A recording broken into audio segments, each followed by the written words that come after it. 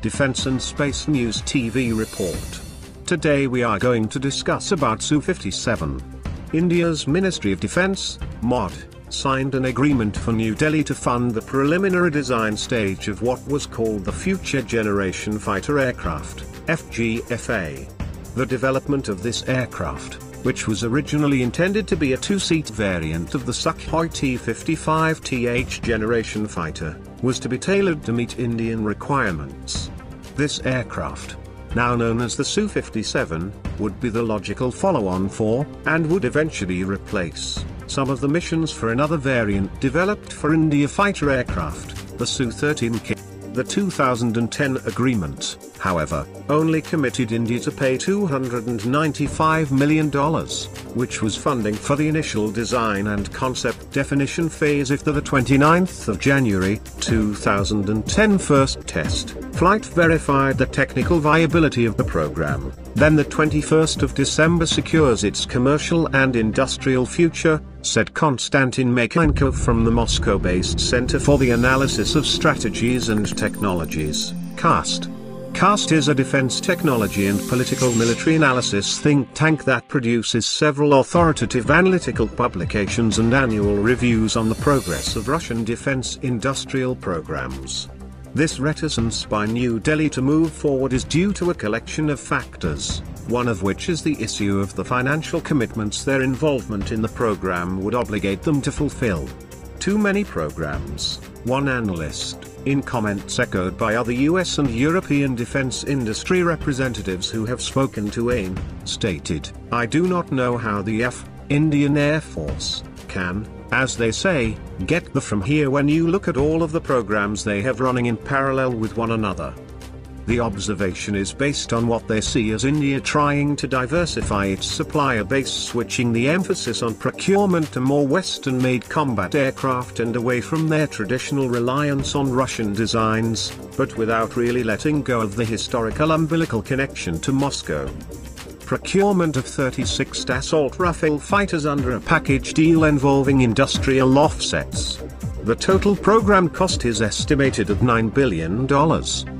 A projected rerun of the Medium Multi-Role Combat Aircraft (MMRCA) tender process that produced the selection of the Rafale. This time, however, the program would be for 100 or more of a lightweight fighter. Most observers expect this to end up as a contest between the Saab JAS-39A Gripen and a variant of the Lockheed Martin F-16, the latter of which has been referred to as Block 70. Both aircraft would be fitted with an active electronically scanning array, ASA, radar.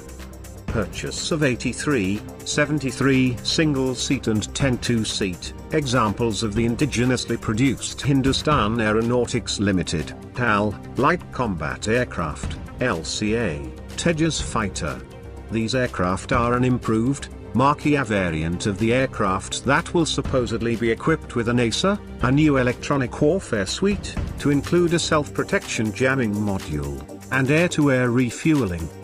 Creation of a modified variant of the Su-57 that would include local participation by Indian industry. Acquisition of a non-Russian carrier aircraft capable of being catapult-launched. This would be acquired for the Indian Navy's next generation of carriers. The US has already agreed to sell India the Advanced Electromagnetic Aircraft Launching Systems (EMLS) technology being installed on the newest US Navy carriers.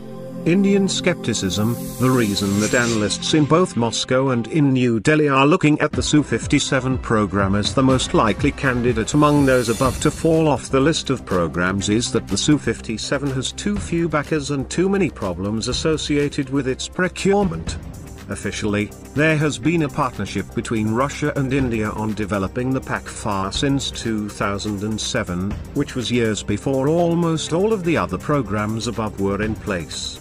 This puts the total cost estimate for the program at over $30 billion, a figure that has not been widely publicized by the A lot of the Indian public looks at the numbers between these two, Rafale and Su-57, and think the Russian option is a bargain, said one Indian aerospace expert. They do not realize that the $9 billion pays for all 36 Rafales, but the $6.7 billion we would have to invest in the Su-57 would only pay for 4 prototypes, with the total program cost more than 3 times that of the Rafale acquisition. A new engine. On the positive side, T-50 prototype number 2 finally flew in December 2017 with a new 5th generation engine fitted to one of its 2 nacelles. This engine, which has been referred to most commonly as ISGLI item number 30, is billed as a major improvement over the Saturn Lyuka 117/AL 41F1 engine that has powered all of the aircraft in the program so far. In addition to offering a higher thrust rating than the 117 model engine it is replacing, it has a lower specific fuel consumption, fewer parts overall in its design, and a greater projected number of flight hours in its service life.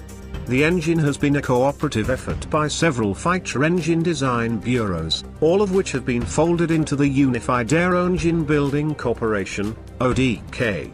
Series production of the engine will take place at the same plant in Ufa, Russia that currently builds the 117 series engines. The first flight of the new engine is considered to be proof positive that Russia's military aircraft industry is capable of fielding a new aircraft that is a complement of actual 5th generation subsystems. For some time, the Su-57 program had been criticized as being the same engine, radar, avionics etc. as the Su-35, but installed in a stealthy-looking airframe.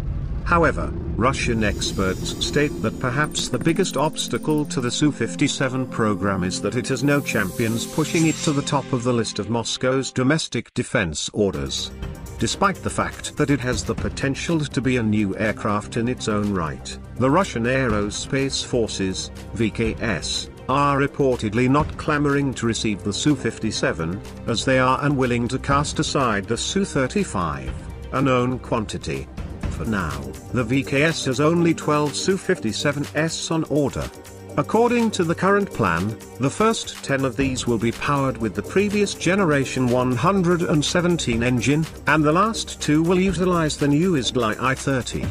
How well these aircraft perform, particularly those that fly with the new engine, may well determine just how far the program will continue to run, and if it will attract the kind of export orders it may very well need to become viable.